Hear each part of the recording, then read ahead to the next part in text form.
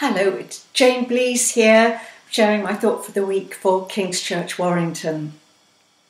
When I first realised that this little video would be going online on the 17th of February for the first time, it immediately triggered my thinking to connect with the fact that it was actually the date of my wedding anniversary. And as my mind pondered that, I began to think about the fact that the promises and the commitment that we make at a wedding are actually very similar to what's required in a covenant. In a covenant, we need to have the giving of a token and the making of vows, and it needs to be before witnesses. And at our wedding, Jeff gave me a ring, and we both made vows to love, honour and obey. They were mine. And we also had witnesses. And so I was really interested in that fact, and when I began to think more about the covenant that God would make with us as believers in Christ. And I know that for myself, and I'm sure for most people who go through a marriage, we all want to do our absolute best to keep those promises.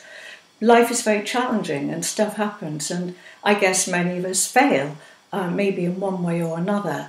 But of course, with God, He never fails. And when you're in a covenant with God, isn't that marvellous to know that His love is completely consistent? It will never change. He may be grieved by the things that we do, but He will continue to love us and to help and guide us. His love is unconditional. And so very different from the love of human beings. God's love is far superior, agape love, sacrificial love.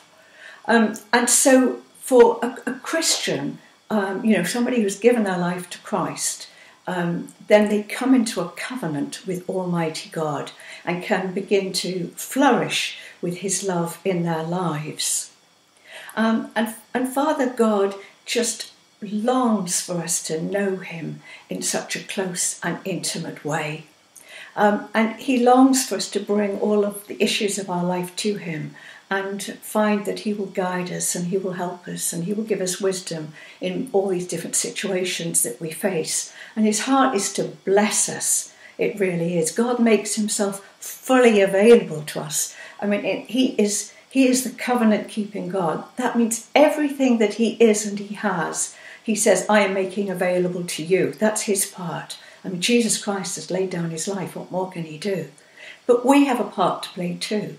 And our part in the covenant is to give of ourselves completely, to commit ourselves to follow Him and to trust Him, to have Him as Lord in our lives. So there's two parts, God's part and our part.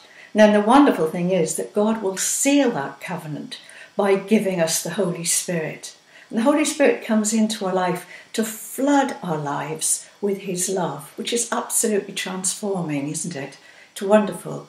God lavishes His love upon us. In 1 John 3, verse 1, in the Passion Translation, it says, look with wonder at the depth of the Father's marvellous love that He lavished on us. So it's just such a wonderful thing to know. And there are tremendous benefits, of course, with being in covenant with God. And we can read about some of those covenants in Psalm 103. Things like He forgives all our sin, that He heals all our diseases, that He fills our life with good things and renews us, keeps us young, that He's redeemed our life from the pit. He's crowned us with steadfast love and kindness. I mean, wonderful benefits. And so really my thought for this week particularly, for you and for me, is just to focus again on what it means to be in covenant with Almighty God, who will never fail us, who will never leave us, and is absolutely committed to us. So I pray you'll have a really great day as you think about these things. God bless you. Bye.